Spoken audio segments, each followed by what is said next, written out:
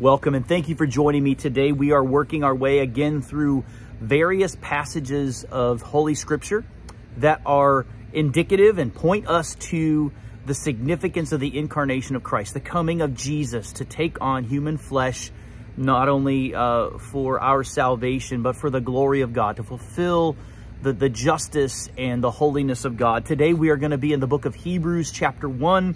We'll look at verses 1 through 4. But to begin, please join me in prayer. God, we thank you for this Christmas season and the extended time that we have throughout Advent to give time to think and to pray, to seek, to ponder the significance, the importance, the power and the glory of you coming and taking on flesh for us and for our salvation. I pray that you'd speak, Lord, to us through your word by the Holy Spirit now, in Jesus' name. Amen. Hebrews 1, verses 1 through 4.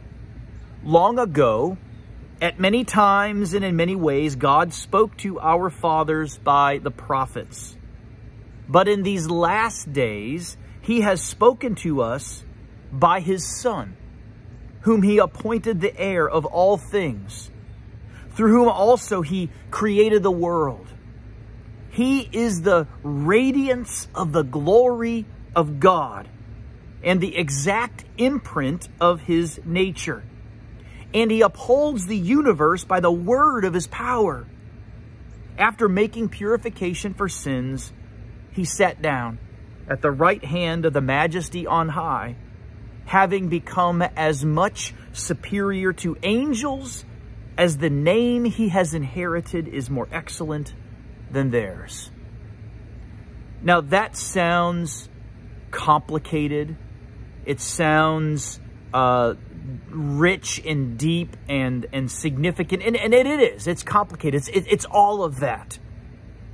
But if we boil it down to the simplicity of what the writer of Hebrews is aiming at, he's saying that Jesus Christ is absolutely sufficient for the glory of God and for the rescue of us from our sins.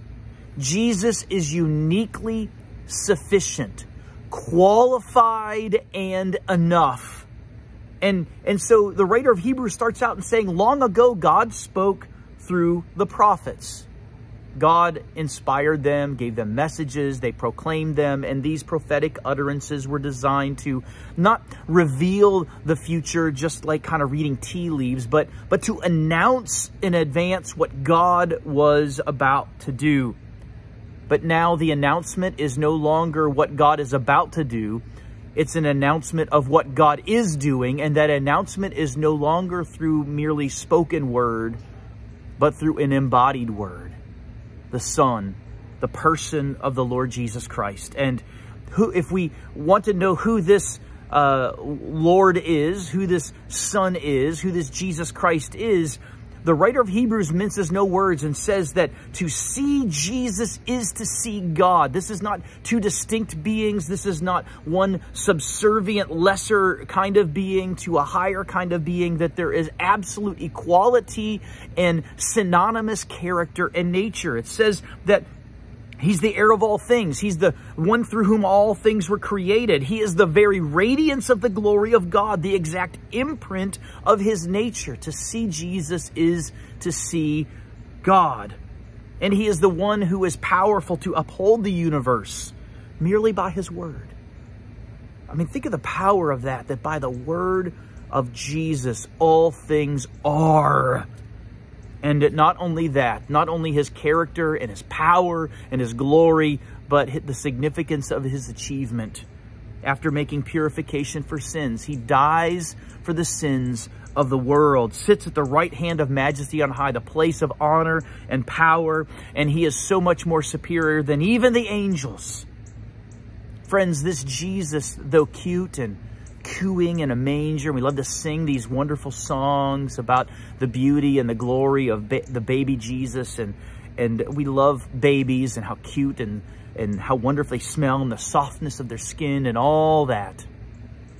But Jesus, though comes as a baby, is very God of God, light of light, Lord of Lords. So to see the baby in the manger is not just to be enamored at his cuteness, but we ought to be awed at his glory. May we be awed at the sufficiency of Christ. May the Lord be with you. I'll see you again tomorrow.